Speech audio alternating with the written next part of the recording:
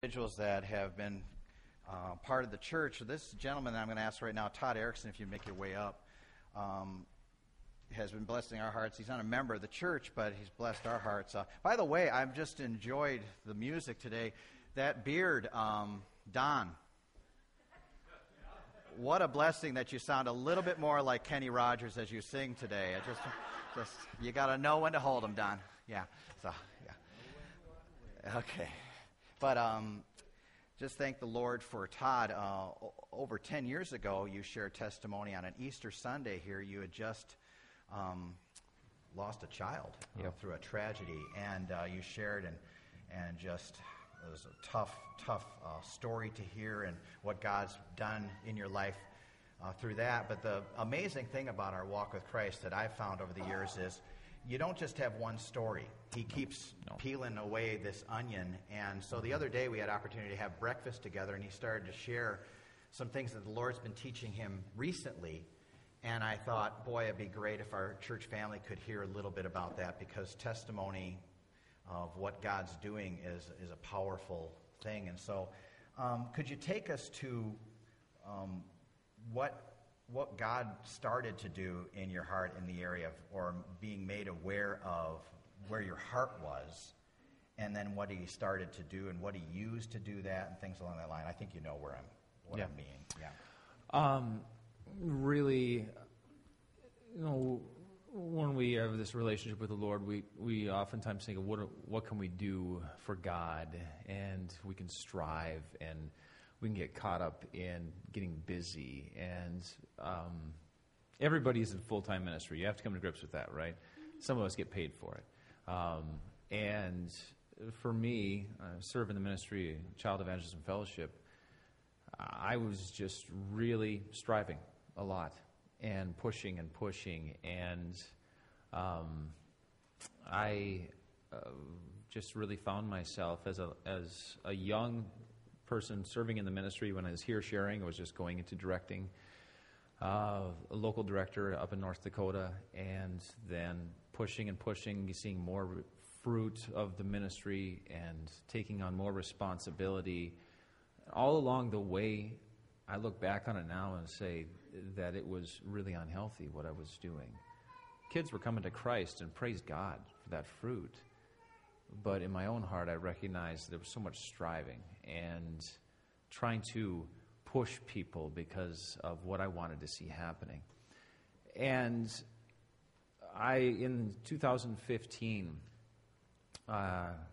since I shared here, then eventually became a state director in North Dakota, and then in 2015 answered the holy divine call of Moses Esteves and became a district director. And he came down from the hill. He gave yes, one of the tablets. yes. Yeah, the backside of one of the tablets actually said I was supposed to do that. It was really kind of strange. No. But anyway, and my attitude and my approach to ministry hadn't changed yet. And it caught up with me. And I remember in the summer of 2015, all of a sudden I was just feeling frustrated with people in the ministry that didn't have the same urgency or the same drive that I had. And it was getting so unhealthy. I was getting so frustrated. I even called Reese Kaufman and I said, Reese, what do I do? That's the president of Child Evangelism. Yeah, I just like, what happens? I mean, what do you do when people aren't right where you think they should be? And Reese saw right through that, and he said, well, the problem is not really them, Todd, it's you. And I'm like, oh, this guy doesn't get me. He can't be right. He doesn't know how this ministry stuff works. Reese Kaufman doesn't get ministry stuff.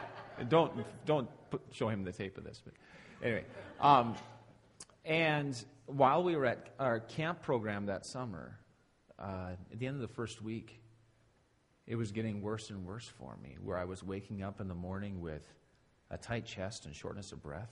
And one morning I thought I was having a heart attack, and I'm like, okay, well, I work out a lot, I eat really healthy, what's going on?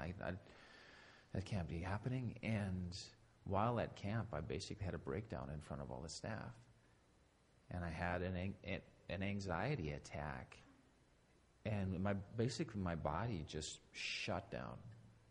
And it was to the point where I could not go to Walmart because the crowd was too big there. And if anybody who knows me knows that I love the crowds. I love being in front of people, but I was overwhelmed. And Moses and my state board and my pastor and my wife, they all worked together, and they put me on an emergency sabbatical for 3 months. And I got connected with a Christian counselor who became my sabbatical coach. And there was the beginning of hitting the reset button for me in my life. And what's amazing is over the next 3 months of just, this Christian counselor and I went right to the Word. And right away I knew this is what I needed. Because I had spent too many times being a Christian serving in ministry instead of being a Christian leader. And there's a difference. You could be serving in ministry and be a Christian, but to be a Christian leader meant it had to be about Christ. Everything I was doing had to be about Christ. And I had spent so many years being in a marriage as a Christian rather than leading a Christian marriage. And I'd spent too much time in my relationships with people where it was just relationships between two people who happen to be believers rather than being Christian relationships. And what really I had to learn was the Galatians 2:20 principle. In Galatians 2:20, Paul says, I've been crucified with Christ, and I no longer live, but Christ lives in me. The life I live by faith in the Son of God who loved me and gave himself for me. And to approach every relationship, every situation with that at the forefront of my mind was going to be a big shift for me. Romans 12:1 and 2 is often memorized by young kids. You got Awana here, right? Mm-hmm. Yeah, approved workman, not ashamed, okay? That's where I first memorized Romans 12:1 and 2 is when I was a kid in Awana. And I spent my entire life thinking that Romans 12:2, it says, do not be conformed to this world, but be transformed by the renewal of your mind, that by testing you may discern what is the will of God and what is good and acceptable and perfect. I spent my entire life thinking that that is what happened upon conversion. When I first come to Christ, I get my mind transformed and renewed. And I didn't realize, no, that happens on a daily basis, that renewal, where I am no longer projecting my old self into life. Instead, I'm surrendering and saying, Christ, you died for this day. You died for this friendship I have with Pastor Mark. You died for this relationship I have with Kim, my wife. And you died for this relationship I have with staff members, committee members, kids. You died for this, and you live in me. And so I want you to be the Lord of this moment. Help me to project you. And that is such a powerful change that can happen in our lives when we are willing to do that. For me personally, it changed everything. It changed me from where I was no longer trying to figure out what I could get out of people and no longer feel that I was responsible for them, but instead I was responsible to them. I was responsible to my wife to be Christ to her, as Scripture shows that I'm to be, to represent and project Christ to her, and to the staff and everybody. And so I just praise God for that journey, being able to hit the reset button and to learn. And it's just, there's been so much joy in the journey. Obviously, there's still times when I have to stop and say, wait a minute, I am projecting the old self, and it's really ugly. But, you had said something the other day that kind of was one of those moments for me when we were talking. You said that at a certain point, after this had all transpired, you're going through the counseling, your wife says hold it, you responded in a certain way, and her response was like, it almost shocked you, like, why are you bringing this up? Do you remember what I'm talking about? What, tell us about that a little bit.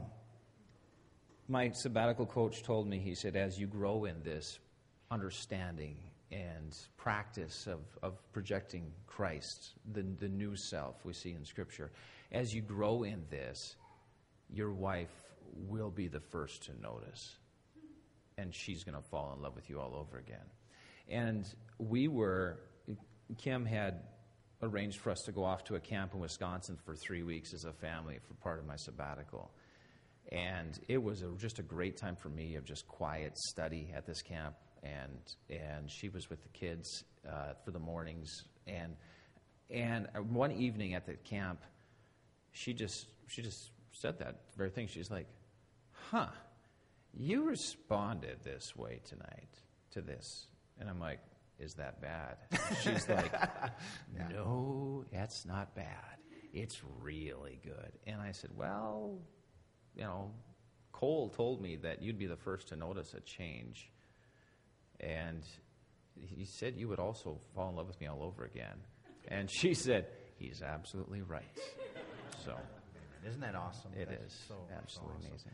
Well, I'm sensitive that there's probably some people sitting here that are thinking to themselves, well, it's nice that you work for this ministry, that you can take 3 months off and do that. I don't have that. Yeah. But they want to experience something like that. How can we help them? How can we pray for them? What can we do about that? Oh, boy.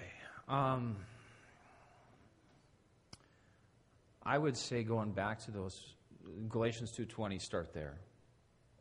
People, when we are told in Scripture to meditate on the Word, don't let the book of the law depart from your mouth, meditate on it day and night. And we throw that word out because we think meditation is burning incense and like humming and weird things like that. But if we're honest with each other, we all meditate, every single one of us, because every one of us has worried at some point, right?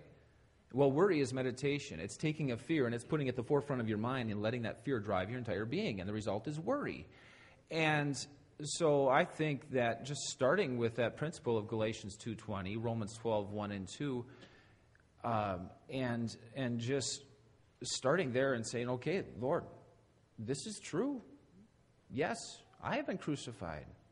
And I want, even if this means like praying something along the lines of that verse says, half a dozen times a day to really get ourselves to focus and approach every single situation, every thought, feeling, and action, is surrendering them and allowing the old self to shrink and the new self to grow, who we are in Christ. I would say just getting into that mindset, and also looking at just our relationships. By default, we are going to be codependent in our relationships. We're always looking for what we can get out of people. That's just natural, sinful nature, tendencies for us. And looking at every single one of those relationships and saying, how can we project Christ to others in that?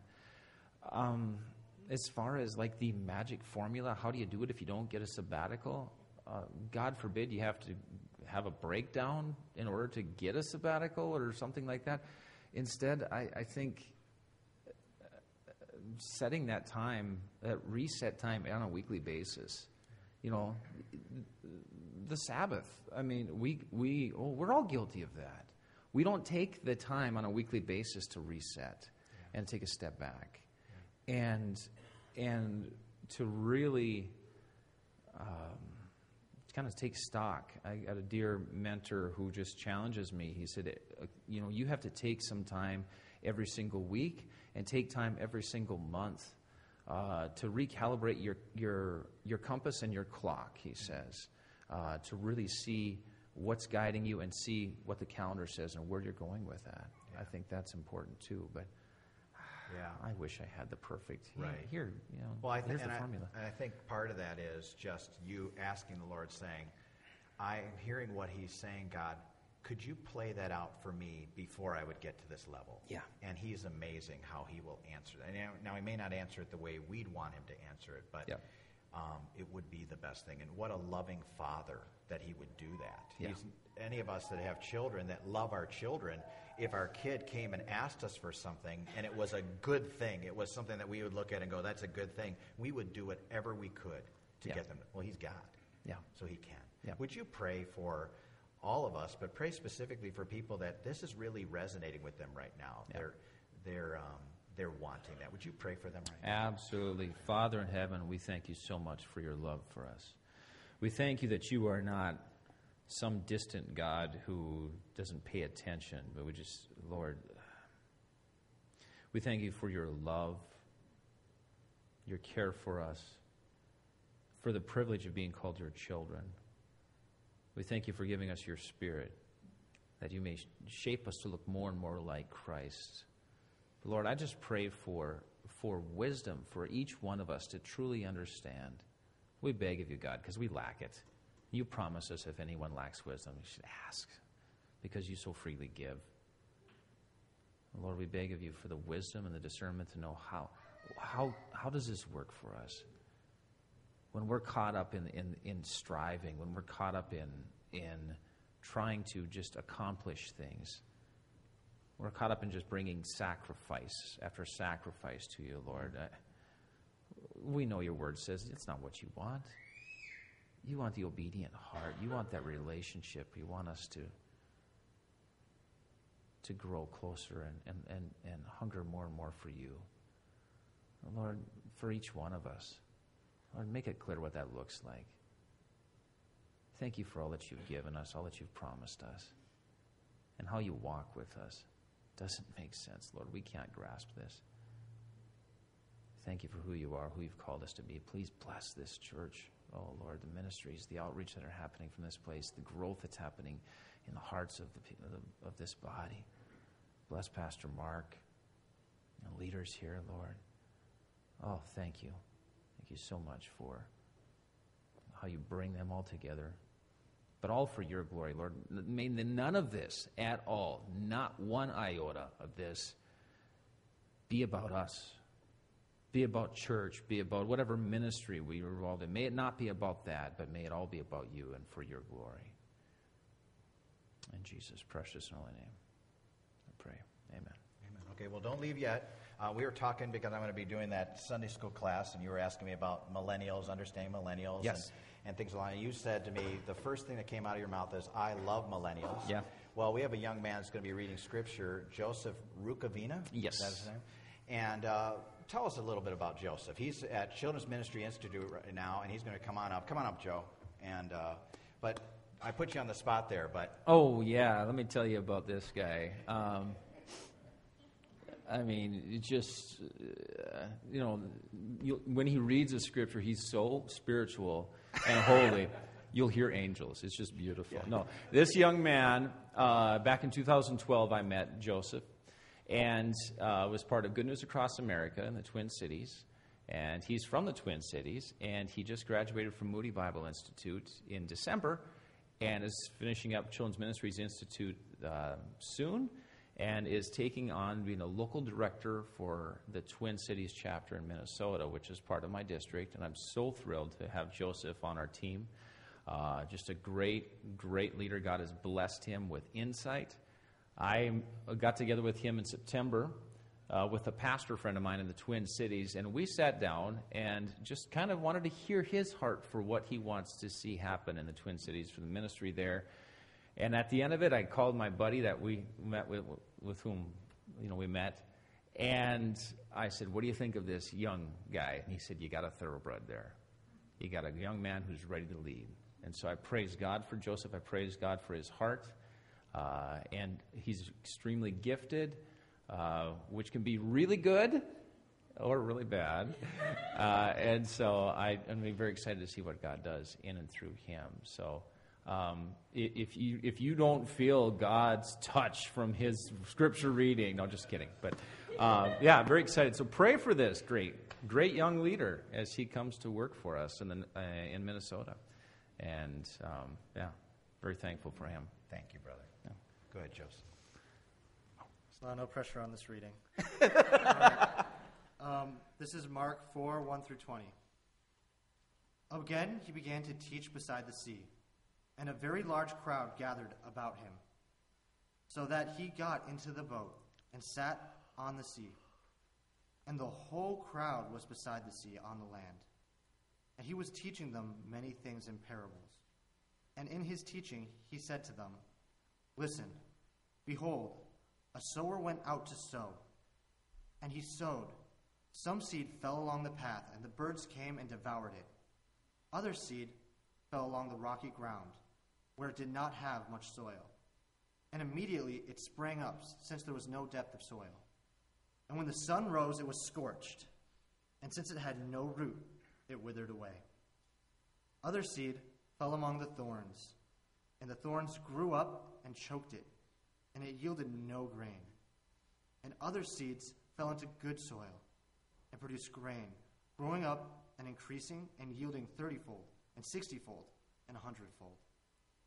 And he said, "He who has ears to hear, let him hear." And when he was alone, those around him with the 12 asked him about the parables.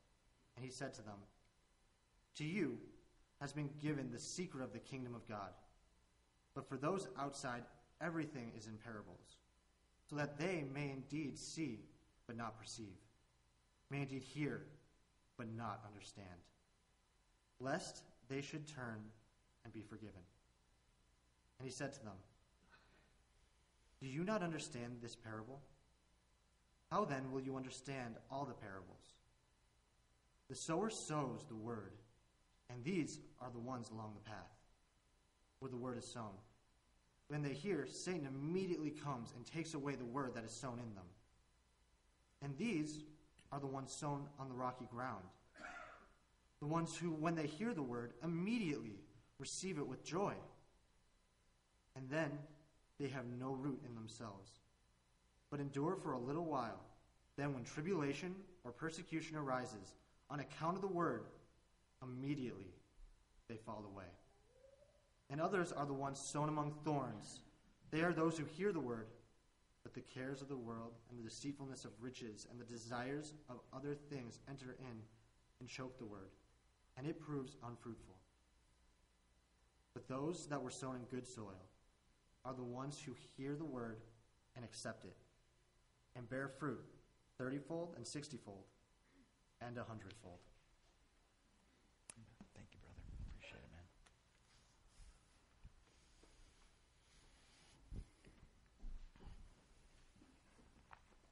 Thank you, Todd, and thank you, Joseph. Appreciate it. Well, now that Scripture's been read, your Bible is open there, and we're going to look at this context here as something that I believe is really important. Obviously, all of the Bible is important, but there are times when certain stories and certain contexts are looked at, and you'll see why this one is crucial to understanding some other things that Jesus will teach.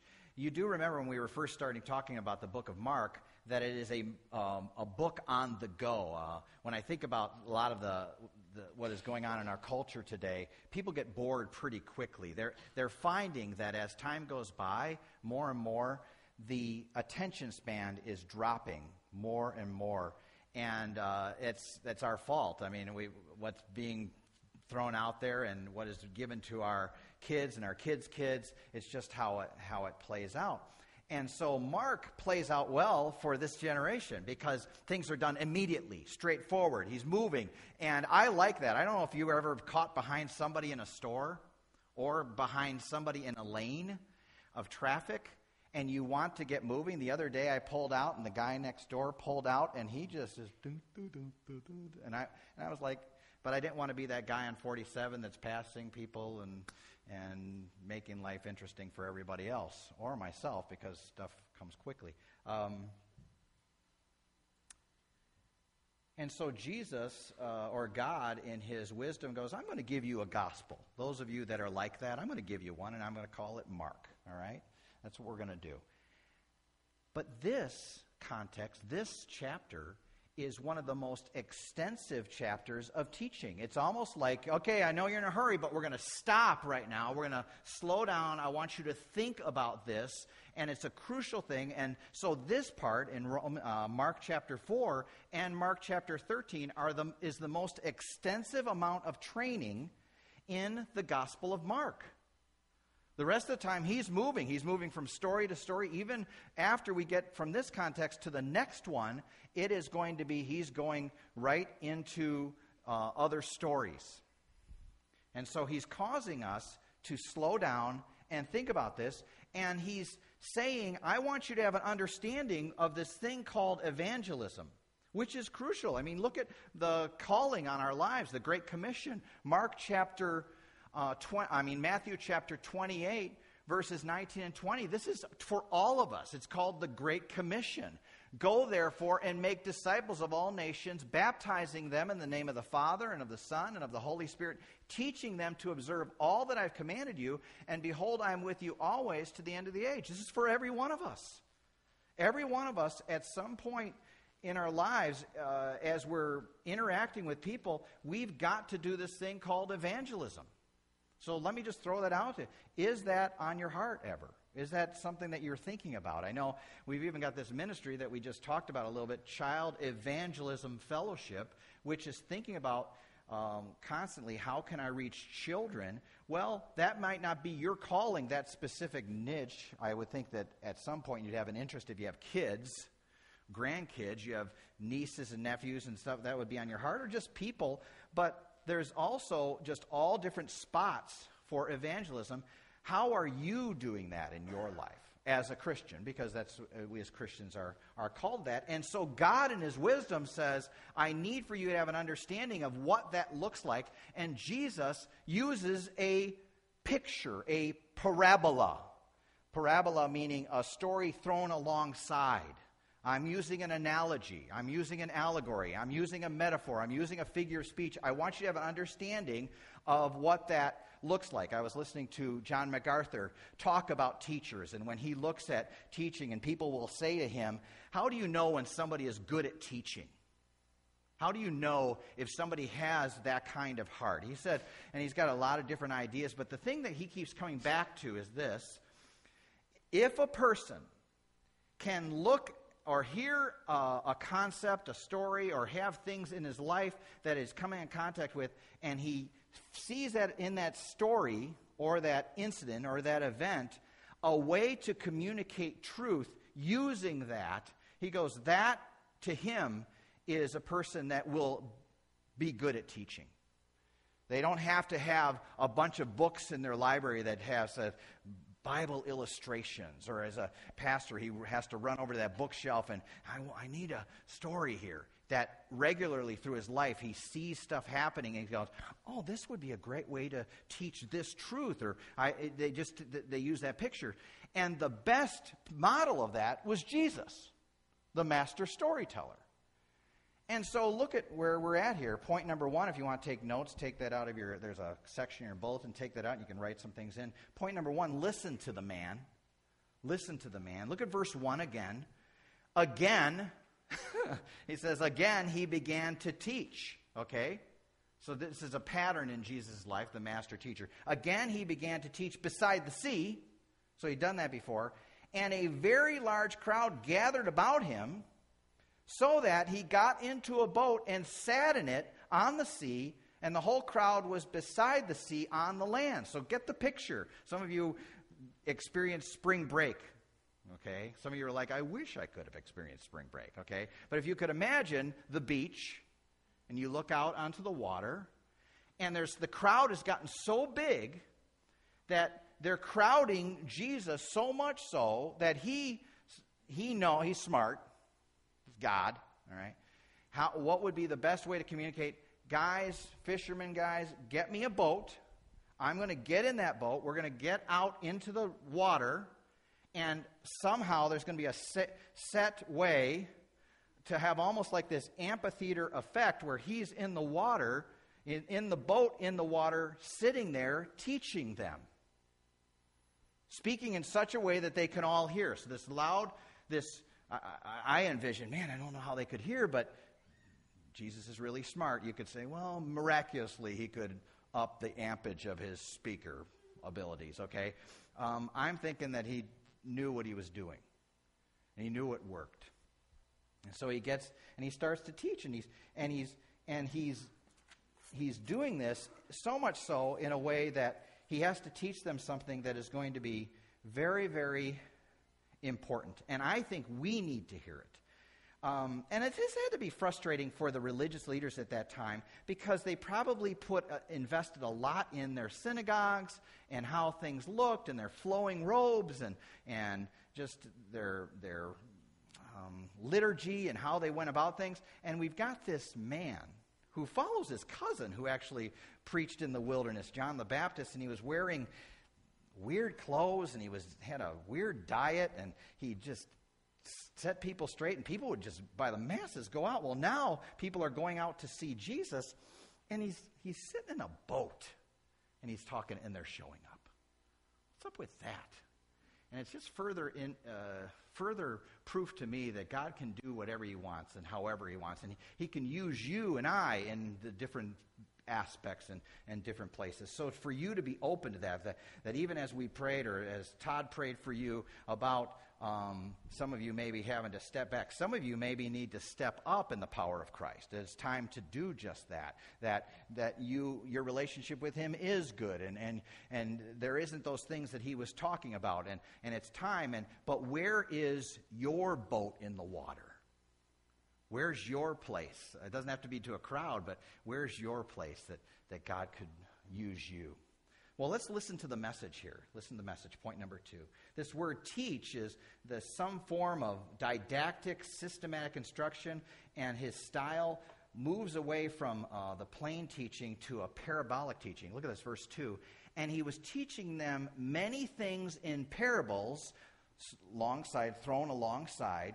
And in his teaching, he said to them, look at this, listen. And Jesus says this every now and then. He says, listen. I don't know if you've ever heard Charles Stanley preach. If you ever listen to Charles Stanley preach, that old preacher from Atlanta, Georgia, my man says, listen all the time. Like it almost would get to the point where, I don't know if you had a teacher that had a quirk. Did you ever have a teacher that had a quirk where you'd start to count, like you'd almost have bets before class? He's going to do this, and and at the end of class, 25, who got close, in the pool, and you hand out cash. I know you guys never did that, but you've got a sick pastor. But Charles Stanley, you'd make a lot of money. You'd be like, if you were saying how many times he says listen. Well, Jesus didn't say listen a lot. When it comes to the scriptures, he'd say, verily, verily. He'd say certain things. But when he says listen, I would think that you would go, I ought to listen.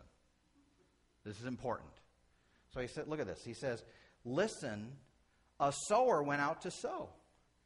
And so he uses an illustration that they would get right away. He's talking agrarian. He's talking agriculture. And they would get this. It would be like us in this town talking about St. Louis Cardinal baseball. It would be the Blues. It would be Chuck Berry. It would be, and you could, all the different things that are Emo's Pizza. I know, some of you are like, I know, it's not the square beyond compare with some of you, all right? But Jesus knew what would work with his community. And so he says that. And he says that this job, this sower, this thing is going to have ramifications for, and he'll list 4 different types of response to it. Now, people call this the parable of the sower, but actually the sower is only mentioned a few times compared to the seed, or compared actually to the soils. And so nothing is mentioned here about what the sower wears. Nothing is mentioned about the sower's technique, which a lot of times, if we're not careful, we can start to think about those things concerning how people do evangelism or how people do church. He's saying, Jesus is saying, and he's really smart, and he's saying, listen, the same thing is going to be sent out to all these different types of soils, and the response is going to be these ways. And so when you and I are thinking about how we do evangelism and how we do church and how we're interacting with people that we love, and we're wanting to be used in a powerful way in people's lives, understand that these are the responses of people so that you don't get frustrated. Because it will be very easy to get frustrated. We saw him giving testimony of that, and he had to bring back to what does the Scripture say about things. Well, look at verse 4 here. And as he sowed, Some seed fell along the path, and the birds came and devoured it. And so the idea of a broadcast isn't a radio term primarily, even though we've used that, got hijacked by the radio people or by TV people. There's this broadcast, but actually the term broadcast is an agricultural term.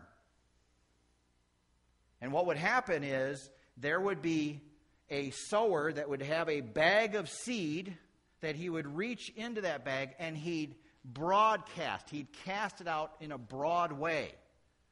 Same seed thrown out. But there's different kinds of soil.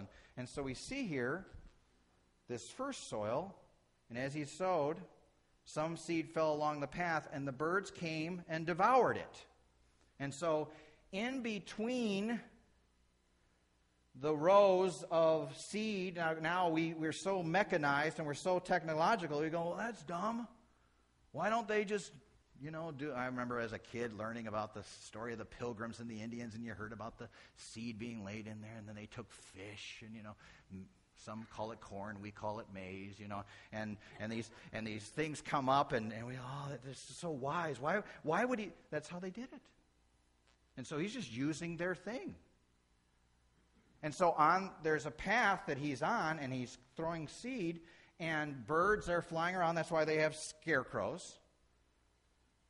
Birds are flying around, and this guy keeps walking, and they see seed on the path that has been hardened by people walking on it. The seed lands on that, and the bird sees that and dives down, and it's got its food. Next one, verses 5 and 6.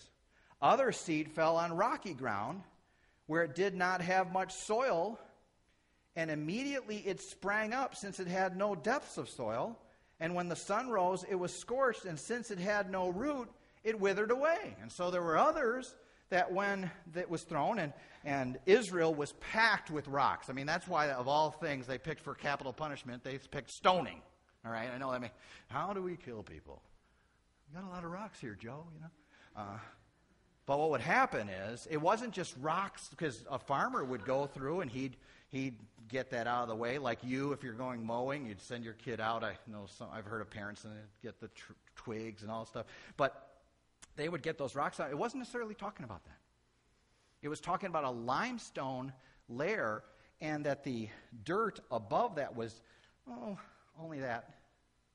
And so that seed would land in a place that it could grow, but there was no root to it, and so it would grow up quickly. But then when the sun came, it would scorch it and it would die. Verse 7, next group.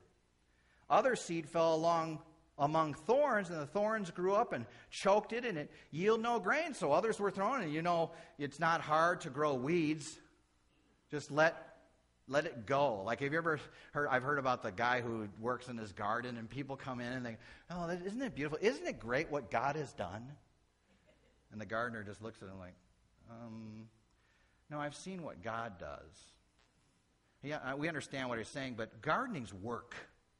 It's not weeding. I don't know, weeding for you was a joy. It wasn't. My mom sent us out. And when you weed, you can't just yank them. You had to go deep. Get it from the roots and all. So it isn't hard. So we see this. It makes sense. And so the thorns and the weeds, and they choke the seed, and it isn't going to be of any value to grow. And then the last one. And other seeds fell into good soil and produced grain, growing up and increasing and yielding 30-fold and 60-fold and 100-fold. And by the way, these numbers are off the charts. In Palestine, they say statistically, if the best you could do is 7.5-fold. The best. And so when Jesus is saying this, he's got their ears. What? 30? What? So he's saying, though, if the seed lands and if it hits the spot, it's going to be amazing. So let me get this straight. Birds, rocks, thorns, or good. And then he says this at the end of that. And he said, he who has ears to hear, let him hear. And so what he's saying is, you and I could sit in church or hear religious talks or hear Jesus say it, and there would still be people that would go, and they just get distracted. They'll forget what I'm saying right now will mean only so much to you. He's basically saying, are you willing to call out to God and say, I want to be part of the 25%. I want God, I don't know what kind of soil my life is, where my heart is right now. I want that. He's saying that there's a bunch of people that get the seed, but only a certain percentage, it really registers with them. That's why there'll be times where you'll be sitting next to somebody and you'll be so fired up about what, and you'll look over and they're like, it's doing nothing for them.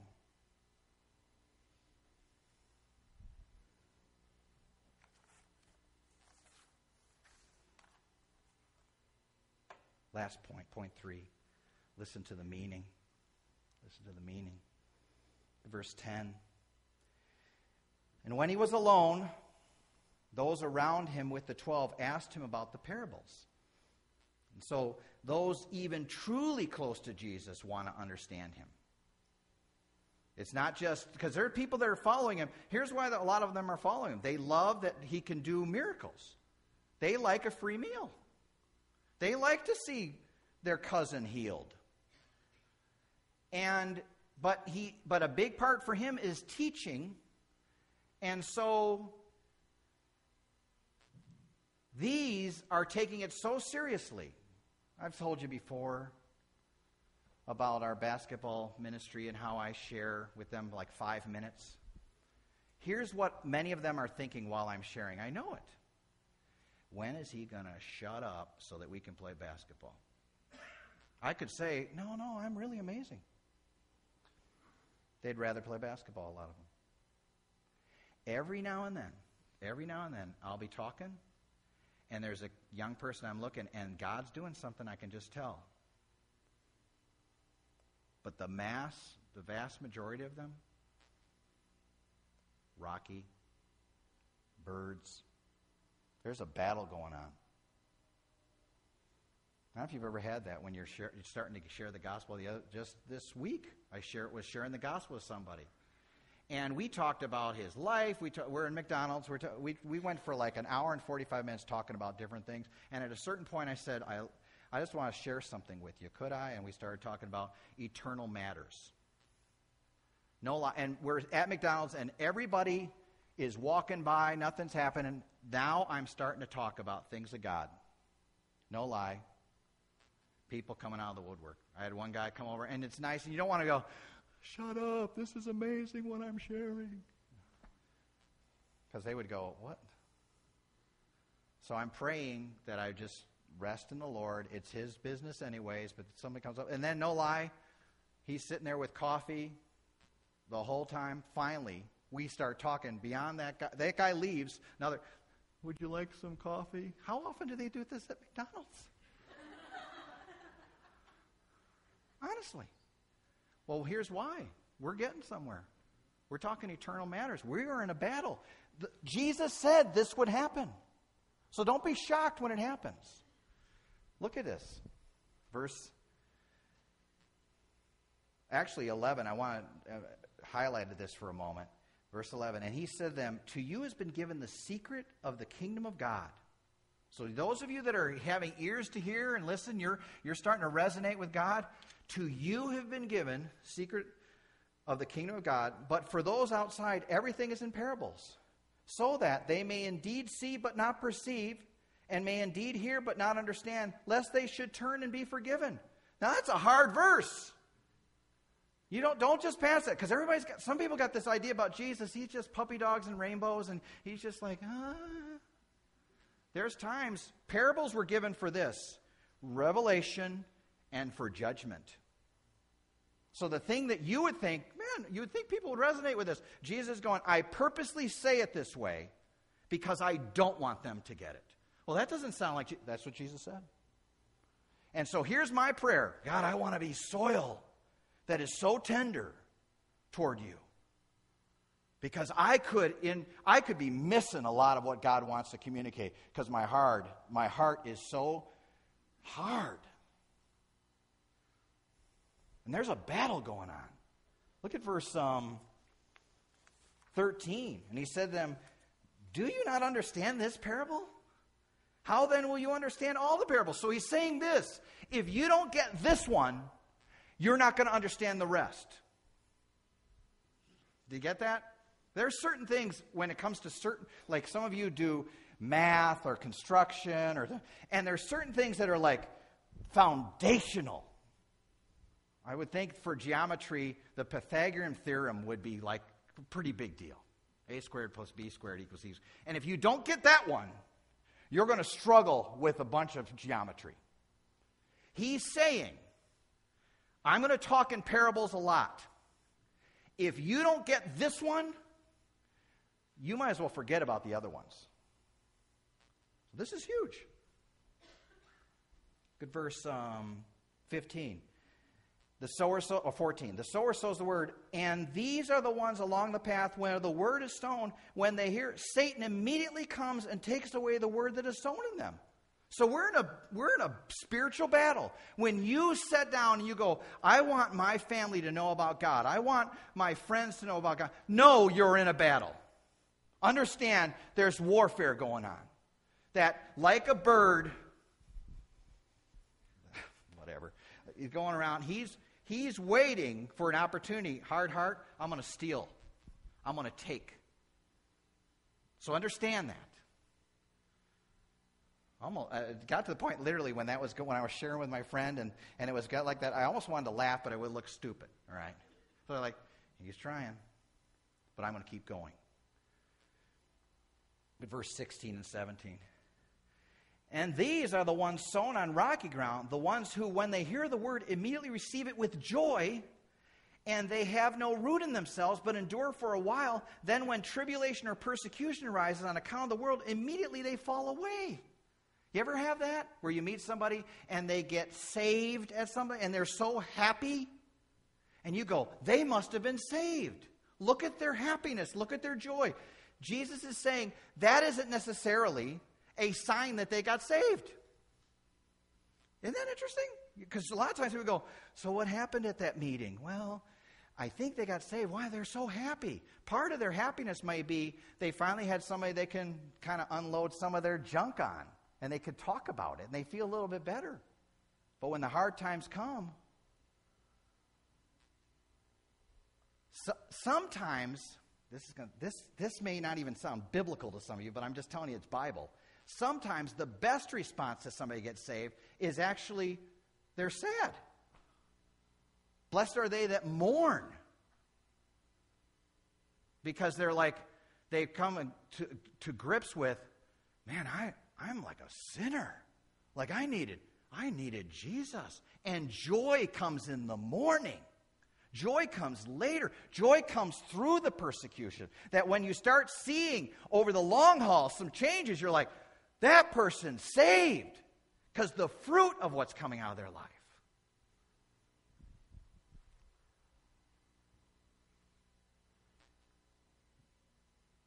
Verse 18. And others are the ones sown among thorns. They are those who hear the word, but the cares of the world and the deceitfulness of riches and the desires for other things enter in and choke the word, and it proves unfruitful. Wow. Luke 8, verse 14. And this is Luke talking about. And as for what fell among the thorns, they are those who hear, but as they go on their way, they are choked by the cares and riches and pleasures of life, and their fruit does not mature. And that may be some of us here today. That may be you today. You're wondering, why am I not growing deep? It's because our hearts are worship factories. We just look to worship. And you're caught up in a bunch of stuff, and you're wondering, why isn't God what he needs to be? Because you are so your desires are so in tune with not what he wants. And to get to the point where you go, God, I want you, and then you change the desires of my heart. And some of those things aren't even necessarily bad things, but they're pushing away what God wants. Because when he is in the proper place, we can even have those things, and we've got a different view of them.